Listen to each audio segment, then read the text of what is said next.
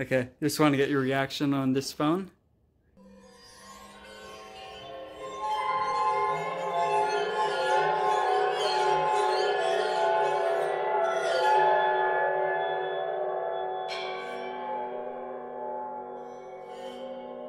Hey guys, so we're going back to the very early and the very dark days of Android with the Sony, not the Sony Xperia, the Sony Ericsson Xperia X10.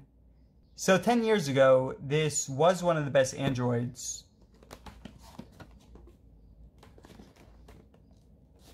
So the box quality is definitely a bit cheap. I would say the worst for any phone I own.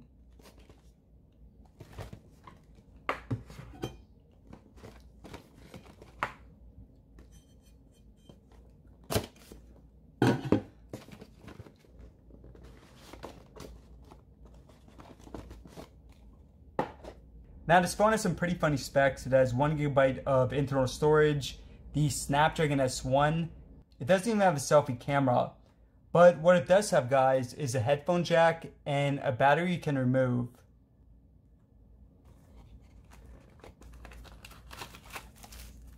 Okay, so definitely pretty cheap feeling for the material. Yeah, companies have really improved with this, with the unboxing.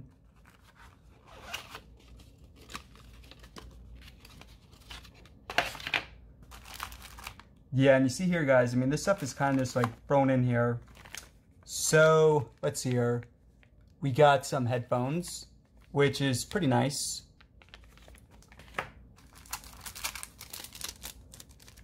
We got a battery.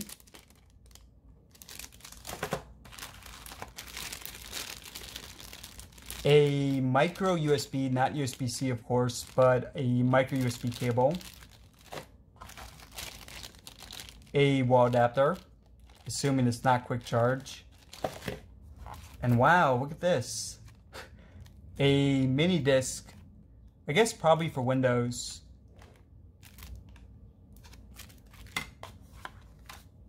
And also manual. Alright guys, so let's take a look at the phone.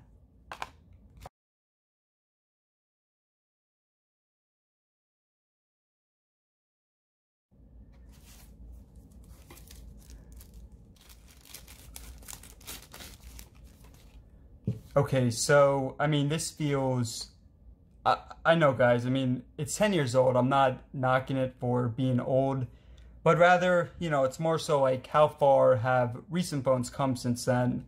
And this is really, really cheap feeling.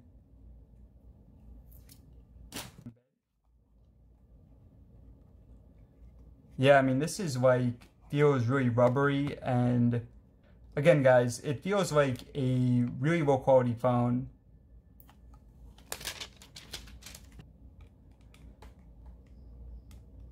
Now, yeah, it's been 10 years, so let me try turning it on.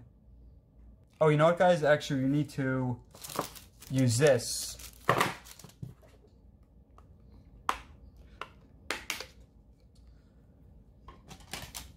Yeah, you know, it's been like 3 years since we've had a flagship with one of these. In part because of waterproofing, but still, I mean, I think most companies are just trying to get away from them.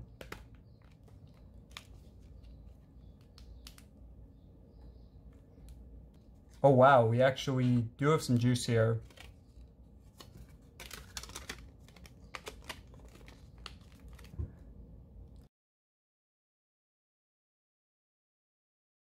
Sony Ericsson.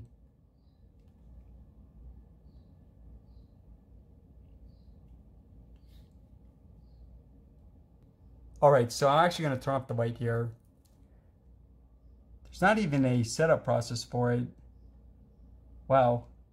Now, yeah guys, I mean, this is Android 1.6 Donut. You're able to upgrade it to Android Gingerbread 2.33. But yeah, I mean, this is obviously very laggy. Now, let me see here. I want to see if we can get like a... Wow, look at that. Yeah, I want to see if we can get like a YouTube app running. The date there is December 31st, 2009. So I'm going to put in my Wi-Fi info, and I'll be back in a few. Wow, so several hours later, I mean, this is very different from what I expected. Even like locking your phone looks like a it's like a TV animation from the 70s. So I'm gonna go over the specs first, and then after that I'll go over the software.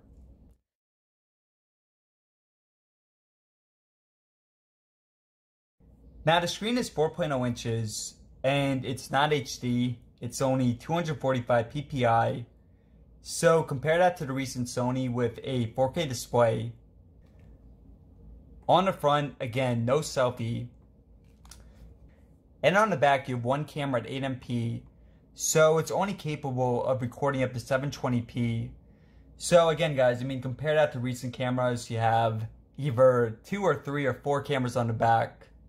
And with those, you can record in 4K 60fps. Now the phone has a Snapdragon S1, which is the first Snapdragon. 384 MB for RAM. Which, again, guys, a lot of recent phones, you have like 12 gigabytes of RAM on it, 1 gigabyte of storage, versus a lot of phones now with a terabyte of storage. You do have micro SD card support, but only up to 32 gigabytes for micro SD. The battery is 1500, which I guess for this size, it's decent enough. Now, the phone does not have an IP rating, but Sony eventually was the first to have that. I think about 2 years later. So we also have physical keys right here, 3 at the bottom. At the top you have micro USB, and believe it or not, a headphone jack. And once again, guys, a removable battery.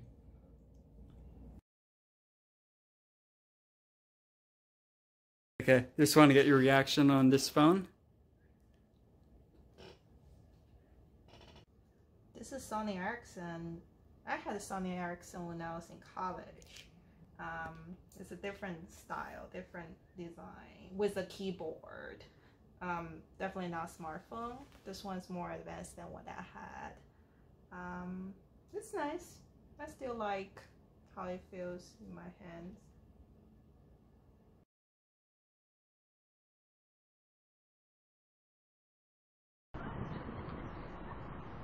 And it's a quick test for the camera.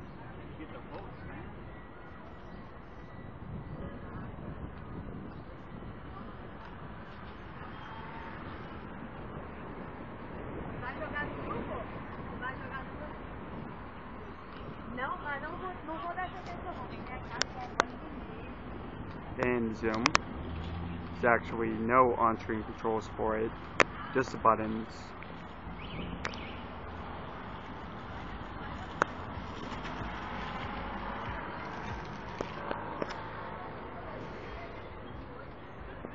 And the stabilization.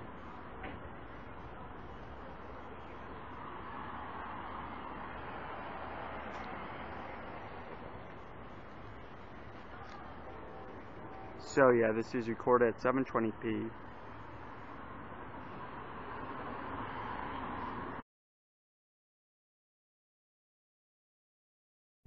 Now getting back to the software. So of course it is awful. So this is upgraded to Android 2.33, the most recent version. But I mean, it's so weird, guys. There's no Play Store. There's no YouTube, there's no Chrome. We have Sony's internet browser, but it won't even connect. So again, there's no Play Store, there's just nothing resembling Android. The camera app, of course, is very bad.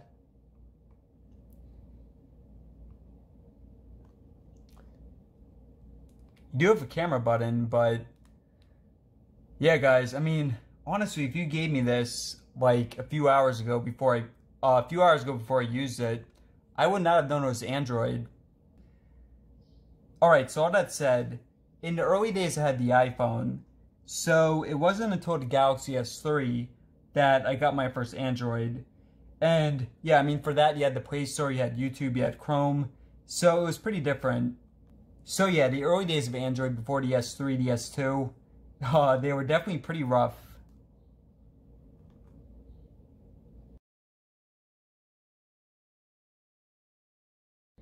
Now, I do want to do a deeper dive on this in the future, so expect more from it.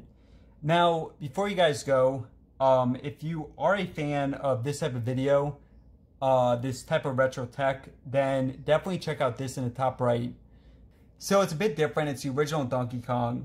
But we do have some very, very old Donkey Kong handhelds from 1981. So again, if you want to support this type of video, then definitely check it out. Alright guys, so thanks for watching, and let me know in the comments if you have any questions.